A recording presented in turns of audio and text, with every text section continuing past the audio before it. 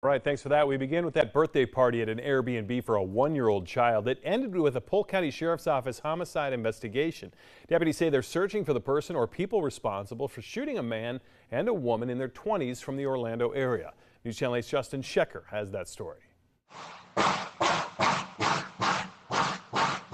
Around 12:30 Sunday morning, the shots could be heard from a Nest camera on Robin Road.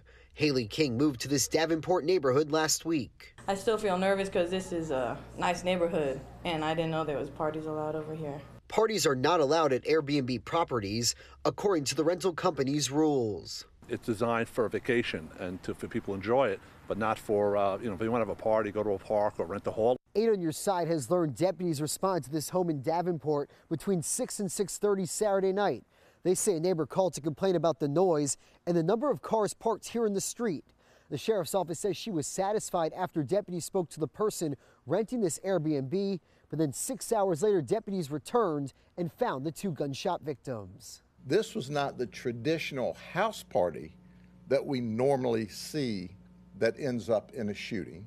Sheriff Grady Judd says the party was for a 1-year-old child's birthday. The 27-year-old Orlando man who died received several phone calls around 11 p.m. An hour and a half later, the sheriff says he walked outside and delivered 2 plates of food to a car.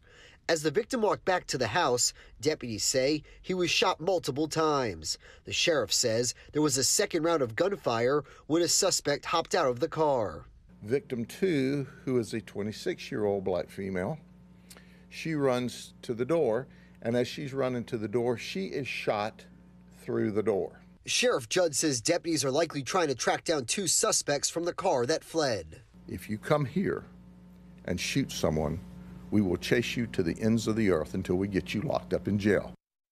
That was Justin Shecker reporting. Now, the sheriff says the 26-year-old Sanford woman who was shot is expected to make a full recovery. She's already out of the hospital, but there is a $5,000 reward for information that leads to an arrest.